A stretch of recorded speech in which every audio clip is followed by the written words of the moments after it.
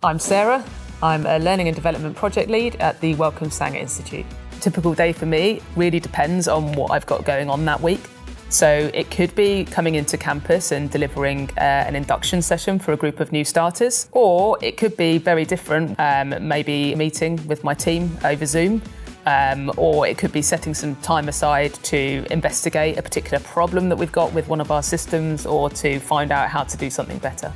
When I was at school, I really enjoyed science and sports, and at that time, my uncle was in the Barcelona Olympics doing judo and he won a medal, and I became really interested in the Olympics and what kind of made athletes tick. I was like, yeah, this is me, this is what I want to do. So I did sports science and physiology at Leeds University. Then I did a master's degree in applied sports psychology. We learned quite a lot about how teams form and how they become high-performing teams. And there's a lot of synergy there between sport and business. So I think my background of sports psychology really helps to cement the understanding of how it can be applied in the workplace. Sanger has a really inclusive culture, which is so important to me because it allows me to be myself at work. And it also enables me to do my job better, because when I welcome new starters, I know that they are going to be really welcomed here, regardless of what background they've come from.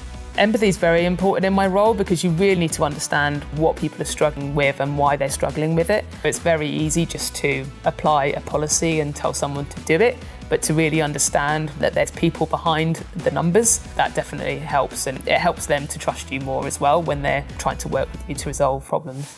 A lot of the time our work isn't really that tangible, you don't really get to see it. So when you do get to see it, it's quite rewarding. For example, when I'm working with a group of people and I'm doing an induction session with them, when I then see them having lunch together later, I know that they've made that connection because they've attended the session that I've run, and that can be really rewarding. Getting lots of different types of work experience is so important. I have worked in a number of different roles. I think I have a really good understanding of how it feels to be the manager and how it feels to be the employee being managed as well. So that really helps me in the work that I do and really gets me to have a lot of empathy for the people that I'm trying to help, because I've been there and I've had those experiences myself. I love doing what I do. I think it enables me to bring out the best in myself, and I know that I have a positive impact on other people when I come to work.